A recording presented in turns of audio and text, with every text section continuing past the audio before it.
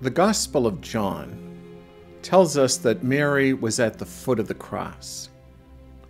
This means that Mary heard Jesus cry out, my God, why have you abandoned me?"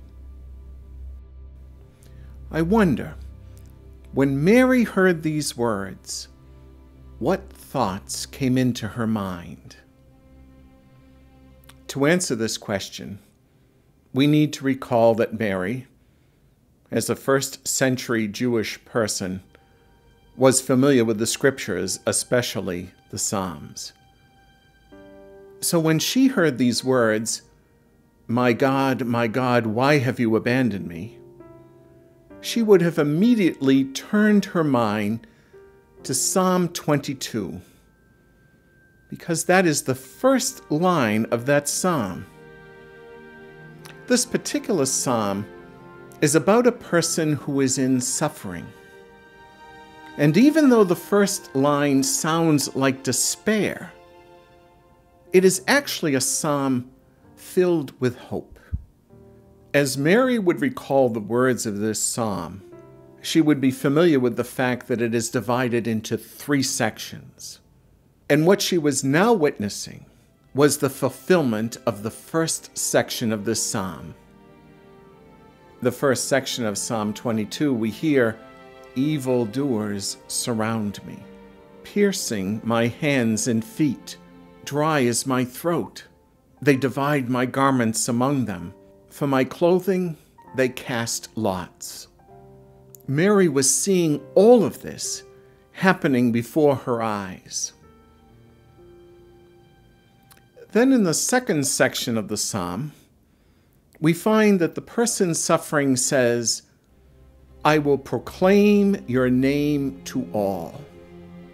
What Mary is seeing unfold before her, with her son dying on the cross, is not an end, but rather a continuation of the ministry that Jesus has come to do, to proclaim the reality of the presence of God to every nation, of all the peoples on earth. I said earlier that Mary would be hopeful hearing these words. And that is because in the third section of the psalm, it lets us know that because of the suffering of this person, those who seek God will offer praise. All the ends of the earth will remember and turn to God. The generation to come will be told of the Lord. They will proclaim to a people yet unborn about the deliverance you have brought about. Here the psalm tells us that there will be a positive response to the message and the ministry of Jesus. People will turn to God to find forgiveness of sins and eternal life.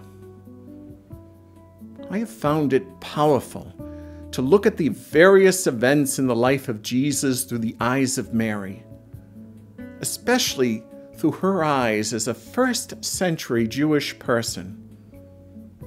When I do so, the Scriptures unfold in a fascinating way, and I discover imagery that would have been lost to me if I had just looked through my own understanding of the meanings of certain words. And so through Mary's ears, I now hear the words, my God, why have you abandoned me?" in a whole new light. And these words now fill me with excitement instead of sadness. I am grateful to John the Evangelist.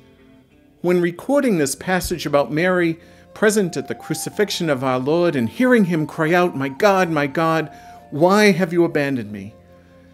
has taught me something about Mary and about the Psalms. But most of all, about a God who has suffered and died, that I may receive the gift of eternal life.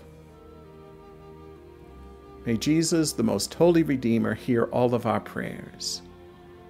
And may Mary, under the title of our Mother of Perpetual Help, hold each of us tenderly in her arms.